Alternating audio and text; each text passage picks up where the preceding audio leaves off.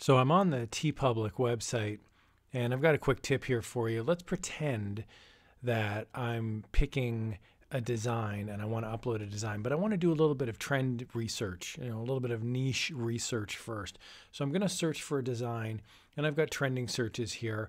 And what I pick usually as my default is something like funny cat. And the reason I do that is because there's so many designs that the ones that are near the top, chances are not only are they good designs, but they're going to be tagged properly as well. Now, as soon as I mention tags, usually people roll their eyes and they go, yeah, it's like doing their taxes.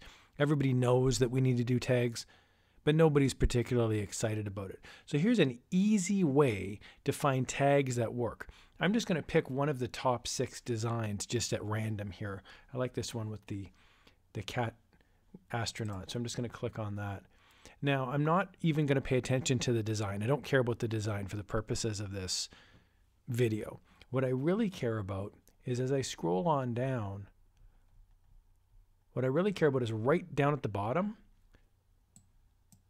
Here's the designer's applied tags. These are the ones that this user has uploaded as part of their upload. So they've got their design and they've named it, but they've applied their 15 tags on Teepublic.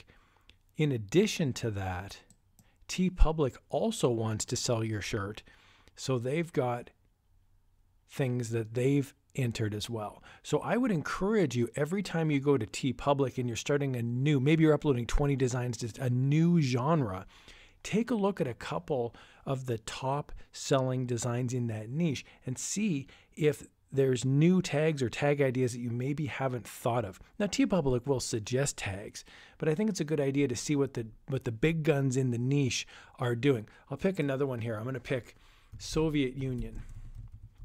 And again, I'm just picking stuff at random, so I don't really know what's going to come up. So we've got Soviet Union. Now, these are the top designs off of a relatively popular genre. So I'm just going to click on, say, this one here is nice. It's got a heart design with the Soviet Union emblem on top of it. Pretty straightforward design. Looks good.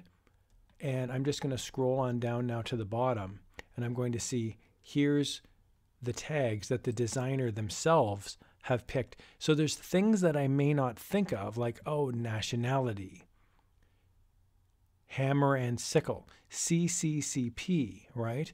And then Teepublic also throws in, notice here Teepublic has thrown in USSR, right? And the designer also applied USSR. But it may be something that if you were uploading Soviet Union designs, you may not think of CCCP and USSR. You may not think of Russia. You may only think of Soviet and, maybe not Soviet Union. So it's just a quick tip to go in, whatever you're searching for, you can scroll down to the bottom, and it's kind of hidden if you're not really super looking for it. But you can see here the designer's applied tags and also Teepublic's applied tags as well. And that helps drive search engine optimization. That's what SEO is. Whenever you hear the phrase SEO, that's search engine optimization, and it's in part driven by these tags. Quick little tip there for you. Hope that helps. Teepublic is often sort of the sad little brother of Redbubble, and I get a lot of sales on Teepublic, so this is a website that I really enjoy using.